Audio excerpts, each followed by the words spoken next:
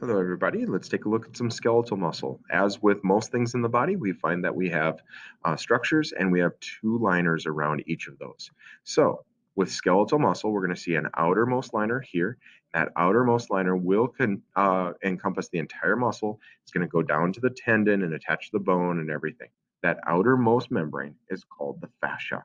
Now, if we take a look on the inside of that fascia, we're also going to find another membrane, and that's called the epimysium. Epimysium, epi means outer part, but remember that lives just inside of the fascia. If I pull those two membranes away, then I'm going to see that the individual bundles right here, these bundles are going to fall out. Those bundles are called fascicles. Okay, watch your spelling on this one, Fascicle, as you see on your checklist. That is one of those things that do get people in spelling, so watch out. Those bundles are called fascicles, and of course, everything has to have two wrappers. So the outermost wrapper of every fascicle is called the perimysium. Now, this does get confusing, especially when we look down in here. There's an outer liner here. Don't confuse that with what we said was the epimysium and then the fascia. So there's actually like three layers, and you're gonna find a fourth one there. But don't get too confused. Think of it as individual wrappers for the fascicle, and you'll be fine. The outer wrapper of the fascicle is called the perimysium. Inside of that, then, all of this is then considered the endomysium as we look inside here. So we're seeing three-dimensional cross section, and that's going to help. Now, you'll notice that if I pull those two wrappers away, we're now going to be seeing these pieces come out. And these are the individual cells of the muscle. And so we are going to be calling those the myofibers. Okay, a fiber, not fibril. So watch those things. It's little nuances that can be making all the difference. Now, since we're talking about animal cells, they all have a cell membrane. That cell membrane sits right on top of the cell.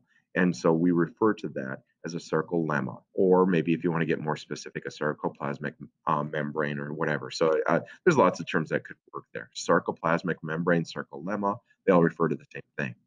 Just inside of that is a little network system, a communication system. He's going to be coming into play later on when we're talking about muscles, but it is a network system just inside the sarcolemma, and we call that the sarcoplasmic reticulum.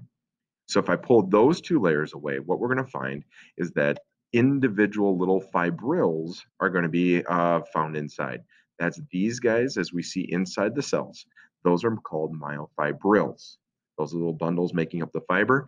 And then you'll notice there are individual things inside of that. I just color coded them as a blue one and a red one, but inside the fibril are little myofilaments. They go by specific names of actin and myosin. Later on, you're going to see that actin is active, it actually moves, and myosin serves as kind of the anchor. But the important part behind all of this, as we get further into this chapter, is you're going to see whatever happens at these levels of the myosin and at the actin levels. You're going to see that whatever happens at those two regions and how the muscle works, that will affect how the overall muscle works. So we got to start with the muscle structures. We got to look at the wrappers and how the overall muscle is going to function. Even as we take a look at this cross section here, you see what we did. We just cut this muscle in half so you could see kind of head on how this thing is set up, and that'll help us to understand the mechanics as we look at the physiology of how muscles contract.